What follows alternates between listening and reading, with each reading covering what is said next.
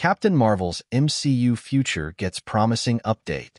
Marvel Studios reportedly still has plans for Carol Danvers / Captain Marvel in the Marvel Cinematic Universe, despite the superhero's latest film, The Marvels, underperforming at the global box office.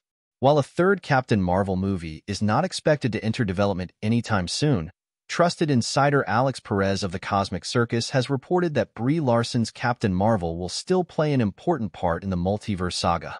I have heard Carol's role in the MCU as of now is to focus on two things. The first is to decipher the true origin of the quantum bands from the Marvels, with Carol presenting her bangle to Wong and Banner, while Kamala does the same, albeit with a couple of new friends on the way, Perez shared. The second thing is to find a way to bring Monica back to the MCU, but given what we know about incursions, they might find their way back to each other sooner than they think. Trusted insider Perez reveals how Marvel Studios plans to use Benedict Cumberbatch's Doctor Strange in future MCU movies. The Marvels failed to click with audiences.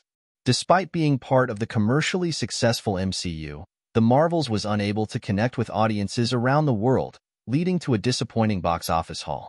The movie, which served as a sequel to 2019's Captain Marvel, as well as Disney Plus series WandaVision and Ms. Marvel, grossed only $205.8 million worldwide, making it the lowest-earning MCU title to date.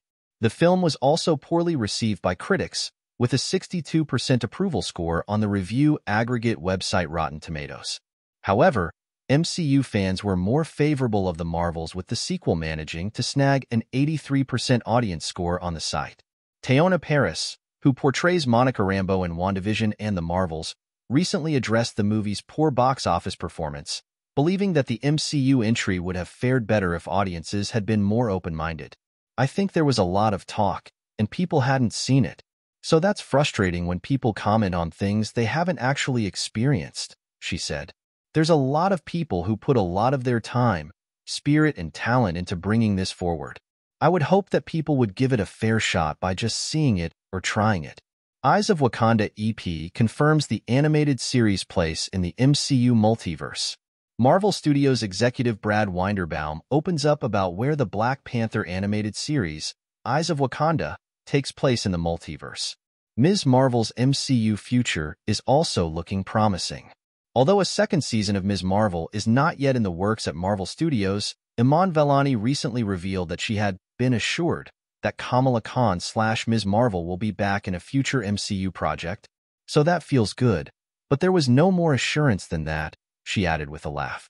They give me breadcrumbs, and I try and make a meal out of it. The Marvels ended with Vellani's Ms. Marvel attempting to recruit Kate Bishop Haley Steinfeld into her superhero team, which is rumored to be the Young Avengers. Captain Marvel and the Marvels are available to stream on Disney. Carol Danvers gets her powers entangled with those of Kamala Khan and Monica Rambeau, forcing them to work together to save the universe.